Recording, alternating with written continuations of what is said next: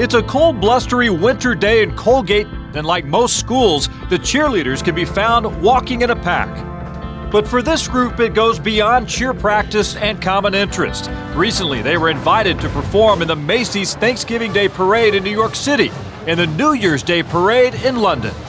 When we're at cheer camp, they have to try out for All-American. When they make All-American, out of all the squads that are there, then they're invited to go to the London New Year's Day Parade. Jennifer Palmer is one of the girls who went on the London trip, and with a price tag of over $3,000, some serious fundraising had to be done. We sold Sonic cards, and we ran the concession stands for softball, did an Indian taco sale, we sold Little Caesars pizza. We did a lot. For J. Lee Riley, who went to both New York and London, the work was well worth it. It didn't hit me until I was on the plane. I was looking out the window. I was like, oh my gosh, I'm going to New York. I'm going to London. This is real. All that hard work paid off. That sentiment was shared between all three girls. Before we actually went to New York, I really didn't believe I was going. So when I got there, it was amazing. It was just a lot different coming from a small town and going to a big city. It's really cool just looking around and realizing you're in the Macy's Day Parade and that you're gonna be on TV.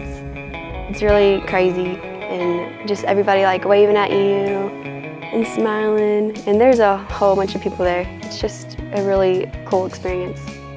It's such a big difference from here. Everyone's so country, and it's just so different. They don't have that over there. I saw the day of the parade, we saw guys in cowboy boots and cowboy hats and mullets, and I was like, wow. Seeing that in the middle of that big city makes me realize how different it is from here to London, England. After returning to Oklahoma as quasi-celebrities, the girls have kept their egos in check. J. Lee and Morgan both help with an after-school program at the elementary school.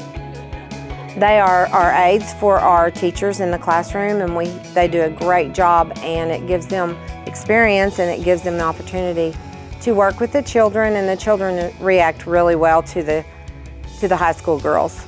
It's really nice. I love working with kids and stuff. It's got me to know what I actually want to go to college for, which is education, early care and stuff. With compassionate student leaders like this, we know that the future is in good hands.